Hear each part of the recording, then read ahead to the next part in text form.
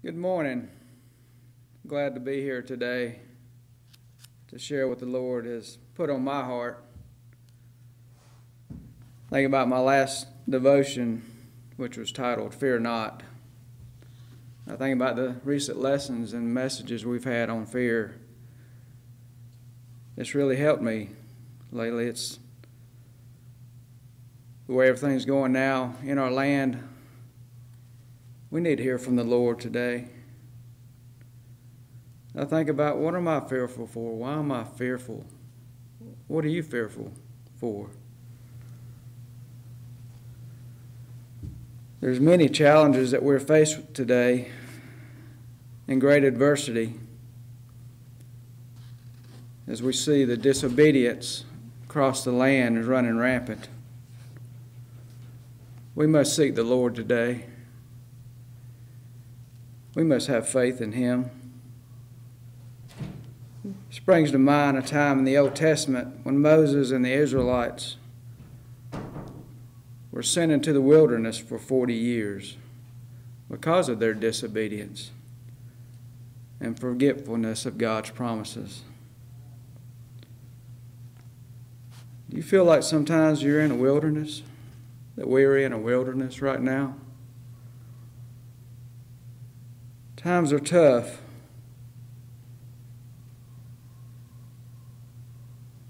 But we have a higher one.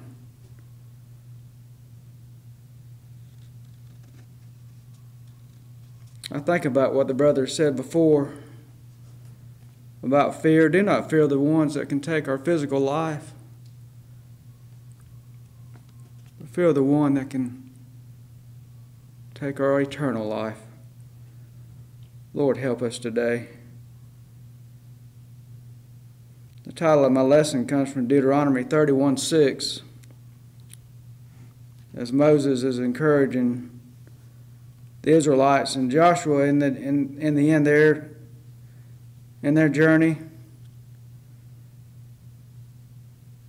Deuteronomy 31:6 says, "Be strong and have a good courage. Fear not, nor be afraid of them, for the Lord thy God, He it is that doth go with thee. He will not fail thee, nor forsake thee." That's my title right there today. I think about even during those 40 years, God was still supplying manna, but the people were disobedient. They were angry. They still wanted more. And even in our worst times, we got to know that He's still supplying. He's still giving us our daily bread. He's still in control.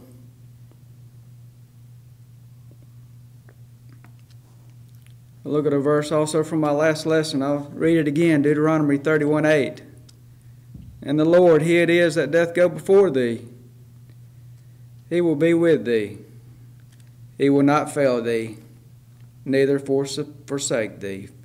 Fear not, neither be dismayed." I think about some of the fears, some of the times in my life where physically were the most fearful. Think about a time when Kelly and I were with child. We were going to a routine doctor visit. Everything was going good. Got in there, the nurse came in to do the sonogram. Seemed like she was doing it for an hour, but in minutes she said, "I can't find a heartbeat." Lord, we were devastated. The Lord was still with us. He was right there with us the whole time. The nurse said, "I'll be back. I'll go get the doctor to confirm what I've found." The doctor comes in within seconds. He finds a heartbeat. Everything's normal. No problems. The baby looks good. We were joyful. We were rejoicing in the Lord. I think about life, and life is full of ups and downs. We will go through these times, sometimes longer than others. But our Lord is good. He is faithful to us. I think about God's promises. We must not forget His promises. 1 Chronicles 28:20 says, "And David said to Solomon his son, Be strong and of a good courage, and do it. Fear not, nor be dismayed, for the Lord God, even my God, will be with thee. He will not fail thee, nor forsake thee, until thou hast finished all the work for the service of the house of the Lord." Thank you, Lord. I think about my son. I was sharing with a brother, we're getting ready to send him off to college next week. First time he's been out of the house. He'll be on his own, 3 hours away. Hopefully for good. No, not really, but he'll be back. But as parents, you think, have we done the right thing? We've raised him in church. We've showed him that discipline. But it's up to him now. He's on his own now. Lord, what do I say to him?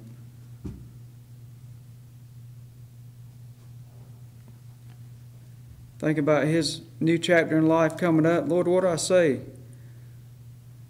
I reassure him of God's promises. Be strong, son, and of a good courage. Have faith that our Lord will take care of you.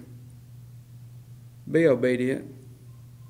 Joshua 1:9 says, Have not I commanded thee, be strong and of good courage, be not afraid. Neither be thou dismayed, for the Lord thy God is with thee whithersoever thou goest.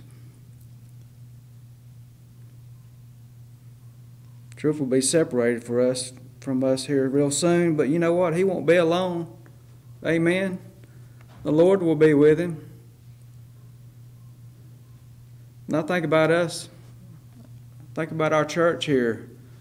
We've been separated from each other, and I miss everybody. I miss seeing everybody's faces. But I truly believe the Lord has separated us right here at this time to call us unto Him, to pour out our hearts. In our little chambers, He's wanting us to examine ourselves right now, to seek His face one-on-one. Lord, I want to do the right today. I would like to see us back together, Lord, but if you so see fit for us to be one-on-one with you, till you come back, Lord, let me be at ease at that. Lord, we know these times will pass.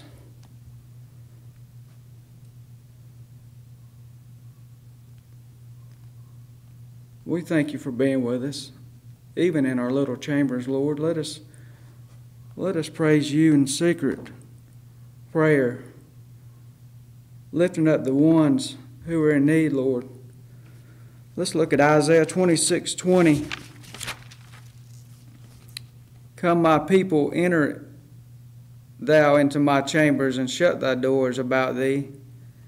Hide thyself as it were for a little moment, until the indignation be overpast. He has separated us from the world right now. Be it a little moment, we still have a great Lord who's taking care of us. Pour out your heart before Him. Tell Him your worries and fears. Lord, thank you. Matthew 6:6 says, But thou, when thou prayest, enter into thy closet, and when thou hast shut thy door, pray to the Father which is in secret. and thy Father which seeth in secret shall reward thee openly. Thank you, Lord. I pray, let us not fall into despair today. Keep us from becoming restless or dismayed or disobedient, as it was in the days of Moses. Lord, let us always follow you and do what's right by you, Lord. And I ask you, please forgive us where we have failed you. But I also ask you to help us forgive and forget. Matthew 6:14, for if you forgive men their trespasses, your heavenly Father will also forgive you. The next verse basically says, if you do not forgive men their trespasses, your Father will not forgive you. Lord, I take that to heart today.